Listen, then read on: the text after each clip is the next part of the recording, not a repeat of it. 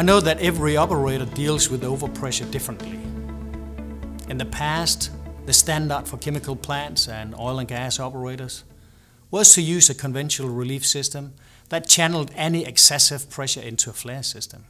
Today, environmental regulations and planet Earth dictates that operators must find a better way to handle overpressure.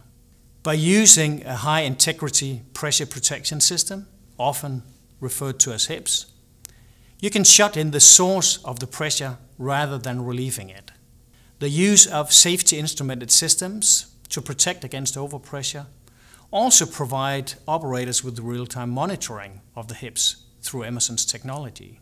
This provides multiple benefits to the companies, such as increased reliability, reduced fugitive emissions, and less downtime. Moreover, conventional pressure relief systems require that you take your relief valves out for service and calibration once a year.